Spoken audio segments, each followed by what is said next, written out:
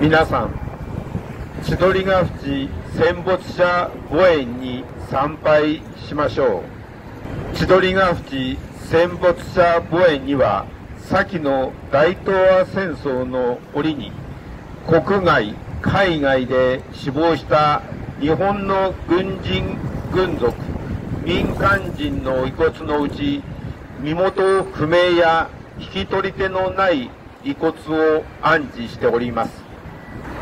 特定の宗教、宗派に属さない施設です。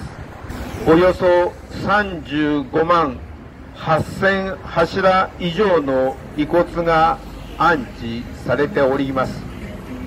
占領軍 GHQ の日本弱体化工作による歪められた歴史教育から抜け出すことができないでおられる方も多いかと思います。先の大東亜戦争は壮絶な戦いでした。